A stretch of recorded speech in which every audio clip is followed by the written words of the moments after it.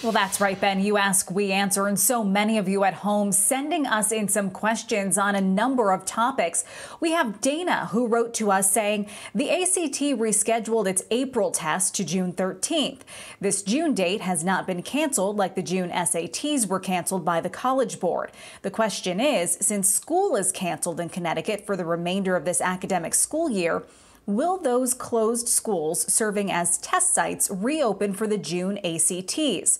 Well, we dug into this. I reached out to both the Connecticut Department of Education and the ACT.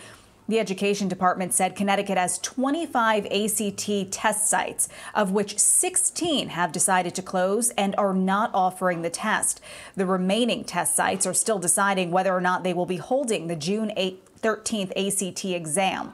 The ACT says schools that serve as test centers do still have the option of administering the June test, even if they are closed for the regular school year. Next week, the ACT will be notifying students and announcing all test center closings and cancellations after it makes a decision about the June 13th test date.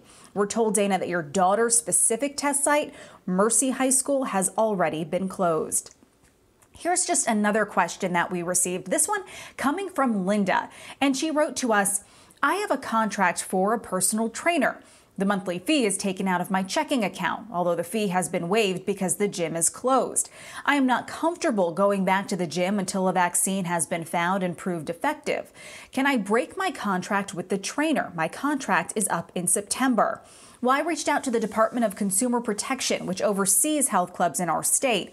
It says if you want to cancel your contract, the first thing you should do is review it and see what you are entitled to. It says if you talk to your health club and feel it has breached the contract by not allowing you to cancel, you can file a complaint with DCP. However, a lot of health clubs are changing policies during this pandemic, so it's important to make sure that you stay up to date with the current policies and that you talk to your health club first. To see all of the questions we've answered, just head to fox61.com/answers. We may have already gotten to yours. And if we haven't, you can always email us. Just send an email to share61@fox61.com. Ben?